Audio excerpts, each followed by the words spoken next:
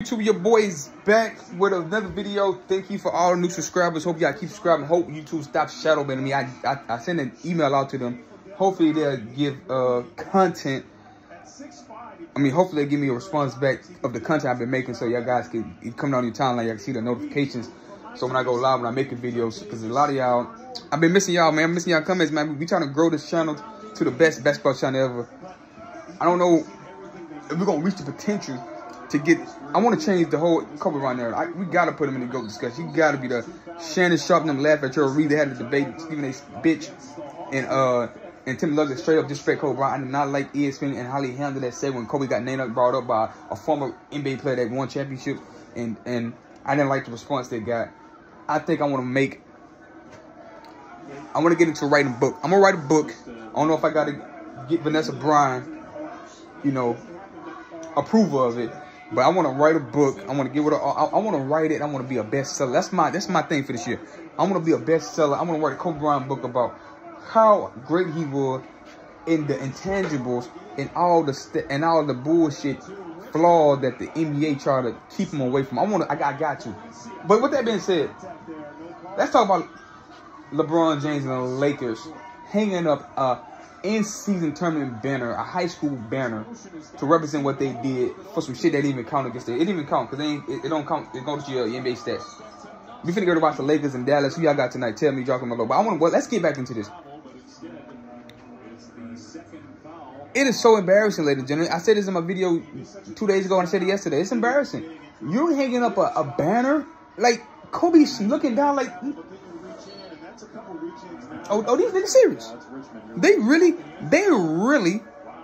taking this. They really. If Kobe Bryant was alive, y'all, ladies and gentlemen, you think Kobe Bryant and Kobe Bryant was playing? You think Kobe Bryant would want them to hang up an in-season tournament banner? Like, what the fuck? What is that? I'll be honest with y'all. To be telling the truth, Kobe Bryant probably wouldn't even took this shit seriously. They probably would have been knocked out of the tournament because he probably wouldn't even took it that serious. To be honest, in fact, and that's as competitive as he is. As competitive he is, he wouldn't take it serious. I believe that in my heart. It's like, I got bigger goals. Kobe set out of a last season game. You know how important this is to your legacy, because Kobe could have chased a third scoring title, and Kevin Durant had 3, and Allen Iverson still had his 4. And Kevin Durant had 4 scoring titles. Kobe could have had that score. I had just go. Sorry, excuse me, talking a little too fast. Let me slow down. All he had to do is go out there and score 38 points in the last game against the Sacramento Kings at that 2012, 2013, that 2010-2011 season. He was 27.8 points a night. Kevin Durant was 28.0. He needed 0.1. He ended up being 1 point, and he needed 38 to get the scoring title. He set out that game because they say, I'm trying to rest up and get ready for the championship. Now, Kevin Durant ended up getting the scoring title and knocking the Lakers out that season. That's when they got Ramon Session. Everybody made a big fuss over. He got Ramon Session, like Ramon Session with somebody doing some little numbers in Cleveland. He wasn't nobody. Yeah, I go way back. I know basketball. Yeah, I remember Ramon Sessions. For y'all people don't know what that was. Yeah. Anyway, so he could have got a scoring title, add that to his legacy. He said, no, I got to rest up, and that ain't important to me at this time. He stood on what he believed. That wasn't important to me. So this shit wasn't going to be important to him.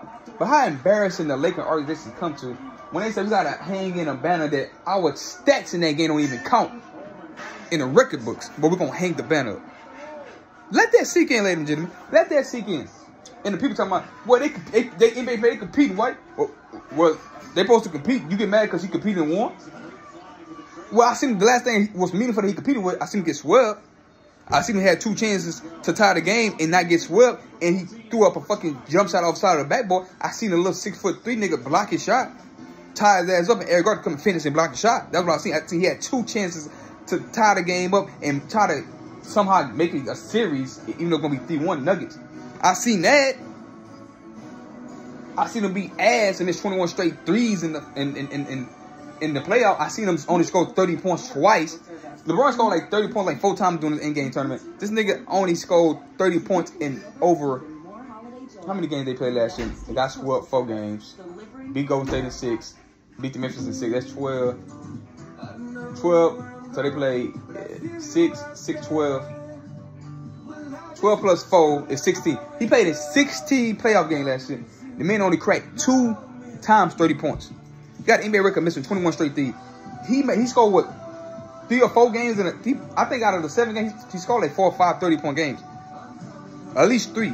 So what are we really saying? We saying against the tougher competition, the shit gets stiffer. LeBron James can't be dominant. But when against sorry ass teams, I think like Detroit, they played the fucking Memphis Grizzlies, no Ja, of course, obviously, no Marcus Smart, played just bad teams. Portland Trail Blazers, like, who was the Portland? They want to rush in. Like, we gotta cut this shit out. For LeBron James fans, y'all gotta cut this shit. This is embarrassing, y'all. This year right here, y'all going to destroy. And LeBron doing a great job of himself. Is embarrassing his career and destroying his legacy with trying to prop this shit up as something.